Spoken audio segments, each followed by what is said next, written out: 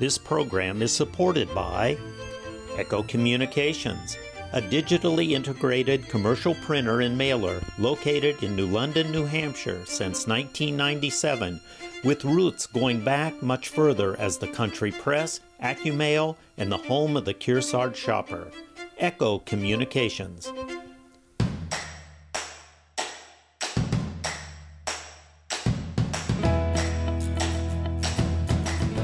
Welcome back to Yankee Chronicle. I'm your host, Abby Peel, coming to you from a place that we don't need a heck of a lot of setting for because it speaks for itself. We're here at Spring Lunch Farm here in New London. I'm now joined by Greg Berger. Hi, Greg. Hi, Abby. It's always fun to come back and see you and look at all the things that have happened, but a lot of things stay the same too because it's always a beautiful backdrop for us. Thank you, yes. Thank you for having us.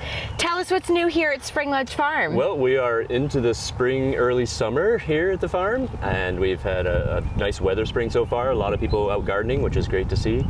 We've got our garden started out in the fields. Great. Pretty much planted most of everything. Wow. You know, from arugula to zucchini. Wow. We are picking our strawberries now, and which is always a big hit, and a lot of people ask about that. Yeah. So we're picking quartz at the farm stand, and we'll pick your own. We'll be open anytime now. So check our website. That's the best place to get the latest on pick your own strawberries. Amazing. Yep, all the information on that. We're picking our tomatoes now. Yum.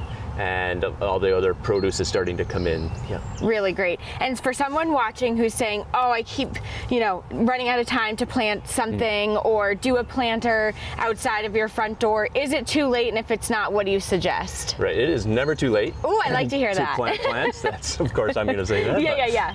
Yeah. We pride ourselves in having a nice crop of vegetable plants and flower plants and perennials and shrubs and hanging baskets that are fresh all through the summer. Amazing. Because we know a lot of people, including ourselves, like I haven't planted my garden yet. Is it like the plumber's house never has water? Exactly. Yeah. Right. So I like to always have fresh plants that are ready, both in 4-packs and in pots and in hanging baskets and also in finished containers. So if you're looking for a container and you just feel like you're just not going to have time to do it or you're stuck, you can come in and we'll help you choose some plants and all that. But we also have some that we've done up.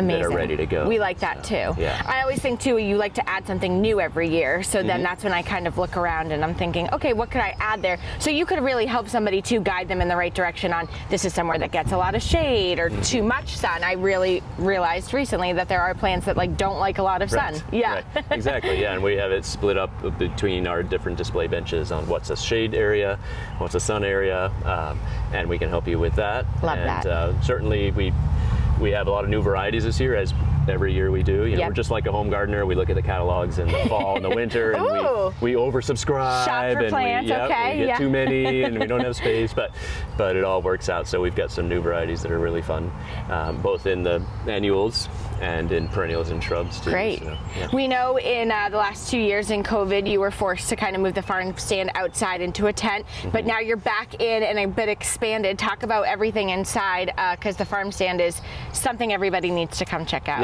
Yes, please do. And come in the farm stand. We used to have the produce under the tent, as you mentioned, the last couple of years. This year we have it in the farm stand greenhouse. So if you walk in the farm stand and take a right, there's signs there and you'll see it.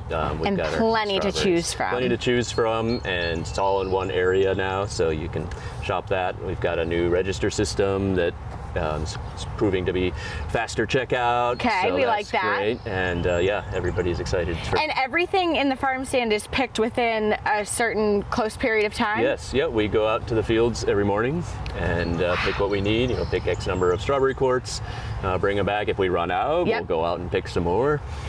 So it's definitely about as fresh as you can get. Yeah, seriously. Yeah. And one time when we were here in the last couple of years, you talked about the expansion into this field next door, and that's probably brought you a whole new plethora of different things that you can go pick from. Yeah, exactly. The fields, the Messer fields that Osmond Sargent protected, we're leasing the fields from them, which is fantastic. It's great soil.